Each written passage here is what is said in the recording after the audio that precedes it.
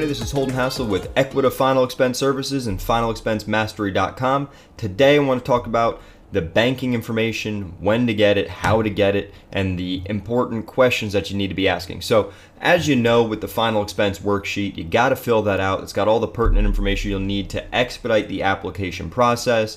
And let's walk through the steps of how I generally do it when I'm in the home. So this is important.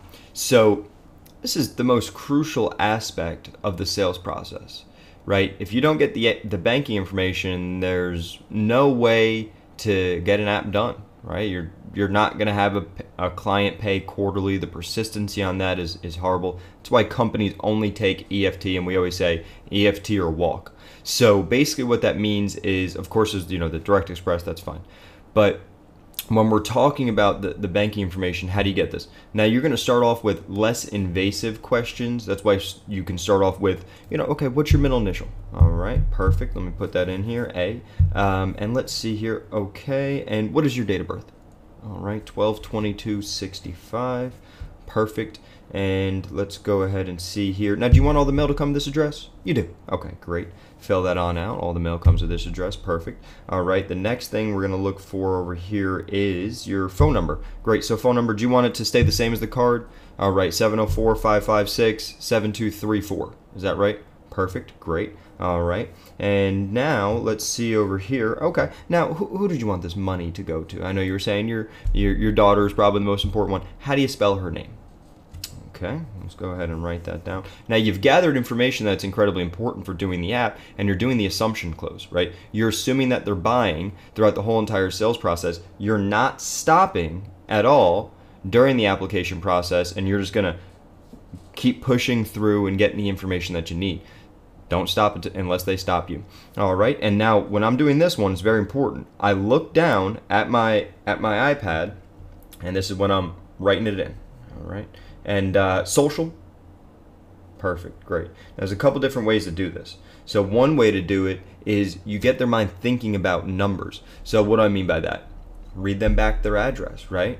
Okay, that's 123 Main Street, Dallas, Texas, 75216. All right, there's numbers in there. Okay, and you said your date of birth was 12/22/65. Is that right? Okay, perfect. And your phone number, we got 704-556-7234. Is that right?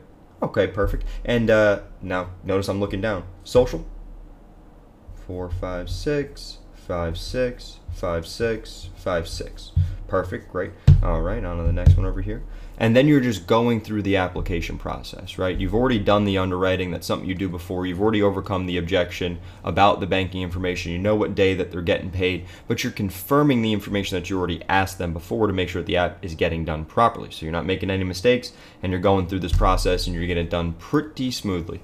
So now you get to the end of it, you ask about the beneficiary and whatnot, you're kind of filling that in. And what's her date of birth? Okay, perfect.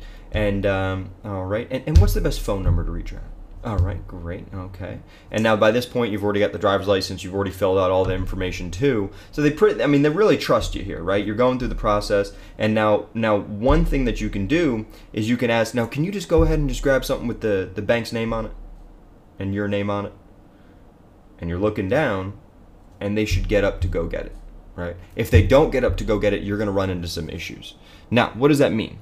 Maybe they're just thinking something with the bank's name on it and my name on it, right? Because you've already discussed drafting. Now, do you want this? Because I know you get paid on the 3rd, so it's not going to draft until next month on the 3rd, so that's the good news, unless you want to start this month. Do you want to start this month? No? Okay, perfect. So we'll get that set up for you. Now, all right, over here. And who did you say you use? Chase? Okay, great. Chase Bank is a great bank. All right. And what I'll need to do is I pull up the routing number over here. Can you just go ahead and just grab something with your name on it and the bank's name on it? Right? They get up to go get it. My name on it, the bank's name on it. What does that mean? Yeah, so, did they ever send you a check? Like a checkbook, or do you have checks? Oh, okay. They didn't? Okay, that's fine. Do you know when you open the account, how they give you that little folder, and it's got like the information in there? Could you go grab that? Okay, you don't have that? That's not a problem at all. Now, when you opened it, they gave you a little card, and usually, carry it around in your wallet, and it says like account and the routing number. So if you could just find that routing number, we'll confirm it and everything. That'll be perfect. Don't have that? Not a problem.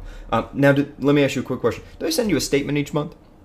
They do. Okay, great. Just go grab that real quick. Take your time, and I'll go through this, right?